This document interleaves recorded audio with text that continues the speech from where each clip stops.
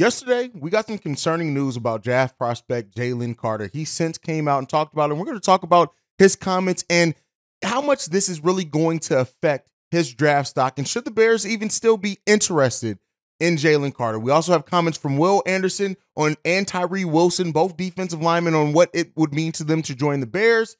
And we got Mel Kiper and his thoughts on what the Bears should do in their trade with the #1 overall pick. We're going to get into all that and more right after this. You are now tuned in to Chicago Bears Central, your #1 place for all Chicago Bears news and content. All right, Bears fans, welcome to another episode of Chicago Bears Central. I'm the host here, Haize. You can follow me right off the top at CEO Haize. Now, let's get into it today. So, as many, in the whole football world saw, is that Jalen Carter did have warrants issued for his arrest. Now, both these warrants are misdemeanors in the state of Georgia, so we'll see what that ends up turning into. But the conversation around it has been enough for him to considerably fall in many mock drafts. Now, some Bears fans are looking at this and wondering, like, if you still believe in the talent of Jalen Carter, do you still draft him regardless of this issue going on with him? We've seen before draft prospects affected by things like this, and they drop considerably down in the draft. So we'll see what that means for Jalen Carter. But for his words, he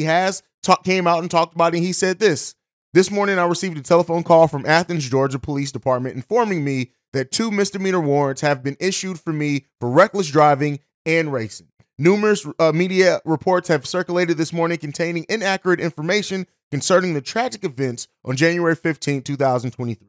It is my intention to return to Athens to answer the misdemeanor charges against me and make certain that the complete and accurate truth is presented. There's no question in my mind that when all of the facts are known, that I will be fully exonerated of any criminal wrongdoing. Now, those are comments directly from Jalen Carter, and so yes, it sucks. Yes, this going on, it sucks that it came in somebody losing their life, but it is serious enough to where teams may now be looking at, maybe drafting other players. We said it before, there are a lot of good defensive linemen in this draft. There were 2 that were clearly head and shoulders above the rest in Jalen Carter and Will Anderson.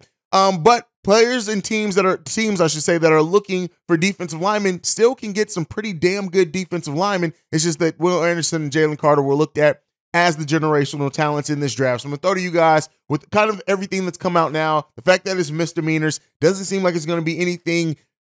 I don't want to say, because it's definitely serious, right? So I don't want to make light of a situation that is very serious and say that it's not it's a very serious situation, but it seems like the way that things are going to go, I doubt he's going to do, at one point it looked like, hey, with the way that people were talking, and he may do some jail time. I doubt that, but I do think his draft stock is going to fall considerably, and depending on what the Bears do, maybe they could get him later in the draft. But, let me know down below, would you still want to see the Chicago Bears draft Jalen Carter? Do you want to see them stay completely away from it? Now, one of the players that the Bears may pivot to with Jalen Carter, maybe coming off their boards, is Will Anderson Jr. And for many Bears fans, this is the player that they wanted to see the Bears draft regardless, even before this news came out. And Will Anderson Jr. actually talked about the Chicago Bears, and he was asked specifically about being drafted #1 overall, which we know is probably not going to happen, but he did say this: "It would mean a lot. All my hard work paying off just to have that spot. It's big time. I really appreciate that opportunity." But then when he was asked about how his meeting with the Chicago Bears went, he said this: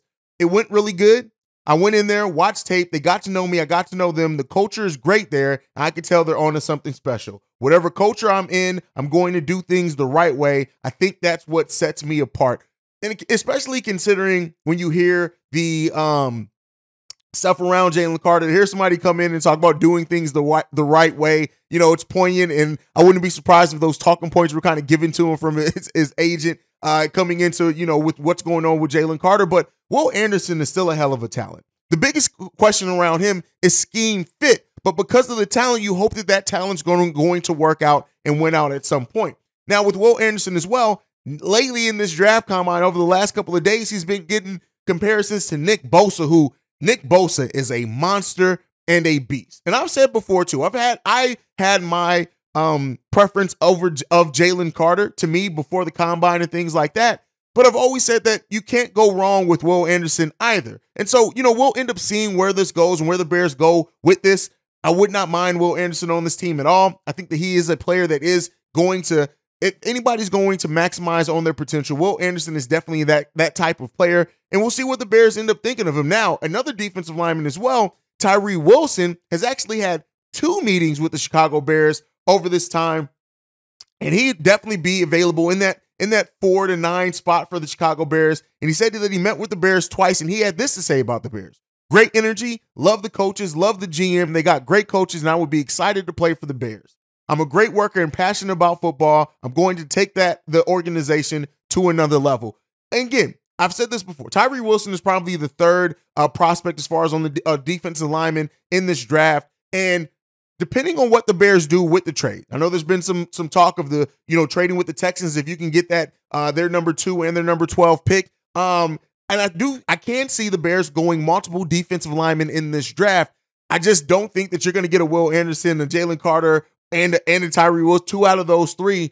But if the Bears do trade further down, right, and there's been talk about the Bears trading down twice, Tyree Wilson could be that selection for the Chicago Bears. So the Bears are going to do their due diligence over this offseason. They're going to interview everybody who's in their range or could possibly pick. They're going to interview, they're going to talk to, they're going to do their due diligence and look at everyone. But, Tyree Wilson is still looked at as about a ring below Will Anderson and Jalen Carter in that case, but he's still a hell of a talent in this draft. And, some of the things around him that just say how good he is. He's at great size. He's dominant. He has versatility in the positions that you can use him in, which could bode well for the Bears and how they build that defensive line in the future. His speed on the edge is a little bit questionable at times with him. And some people talk about like his quickness, but the athleticism kind of not matching up to that. So there's some questions around Tyree Wilson. But again, Tyree Wilson, an edge out of Texas Tech, 6'6", 275 pounds. The Bears could do a lot worse than Tyree Wilson. So we'll see what ends up happening. I love the conversations. I love that Ryan Poles and the Bears coaches are putting an impression on these younger players, and they're understanding what they would be getting by coming to an organization of the Chicago Bears that are really trying to rebuild in full and get back to that point of contending. Now, we got another, Mel Kiper was on Waddle and Sylvie, and he talked about the Bears and their potential trading that number 1 pick, and he says this: I'd say you don't want to get past 5. You're losing a defensive player that you really need up front, and that's where I say if you get the 4 pick, then you're guaranteed it. If you get 5, you probably just 3 quarterbacks go. You're still probably okay, but you got to be really careful. So Mel Kiper there, saying that the Bears, they want to be careful on how far that they trade down. And I've been seeing a lot of you guys in the comments saying that the Bears should trade down twice. A lot of you guys have been saying that. But really, when you look at that top level defensive line talent in this draft, you want to get one of those guys. And I understand the concept of trading down and getting more assets back and things like that. It's not necessarily getting the highest number of picks back right. It's about getting the right picks, being able to draft the right players. You don't need 15 bites at the apple if you know your guy, you do your research, and you get the right guy, right? So while I understand the concept of trading down twice, and I know what that could mean and why Bears fans are talking about that, I do think that the Bears, they have to hold their cards close to the vest on top of everything. But I do think that you make a trade, depending on what you get back in that, you make sure you secure that high-level pick in this draft. If you want to go after Will Anderson, you want to go after Jalen Carter, or if the Bears do have, for some reason on their board, they actually rank Tyree Wilson ahead of Will Anderson, then maybe you can do that. But, at the end of the day, Ryan Poles is going to do his due diligence. And when you're hearing him talk about kind of his methodology at this draft combine, getting as much face-to-face time with players as he can, it's important. He's really trying to get a feel not only for what the players do on the field, but also how they're going to be off the field and how that's going to help build the Chicago Bears culture, this winning culture that they're trying to develop here. So, you have to do the things right. And while I understand the merits and the desire of trading down and trading back twice, but at the end of the day, like, if you see a guy and you have a guy on your board that you think is head and shoulders above everyone else, if they rank Will Anderson or Jalen Carter, like most people did, especially before the news about Jalen Carter, then you have to just get that guy. You have to focus on making sure you trade to a level to where you can still get that guy. So, we'll see what happens with that and with the team. And I do trust, as I've been saying, I trust Ryan Poles to do the right thing. I trust Ryan Poles to get the job done right. Yes, the football world got thrown a bit of a curveball in regards to the situation with Jalen Carter, and that's going to affect teams' draft boards more than likely, unless he gets this wrapped up quickly where he is fully exonerated before the draft, where the cops come out and be like, you know what, actually, everything's good here. He's good. I think it's still going to affect that draft stock. Now, if that does come out and if he is fully exonerated as he thinks that he's going to be and says that he should be, at the end of the day, then, you do what you have to do, right? You draft who you have to draft. You draft the talent and hope that it works out. The character issues, I do think that may be a red flag for the Chicago Bears in their front office, especially, like I said, trying to build a winning culture.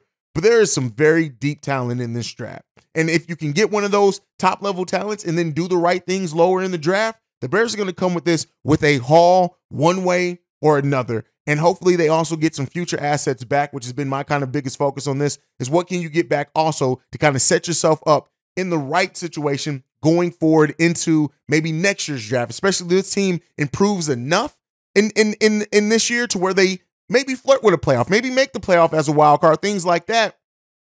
You'll see what they can do. Now, I do want to talk about, before we go, the recent comments with the trade partners that the Bears could have. And one of the things is the coach GM, Chris Ballard, after saying initially afterwards they would do anything for their number one pick, he said this. He says, I know this was coming up because I know all the speculation out there. One, to move up, there's got to be a guy worthy of it.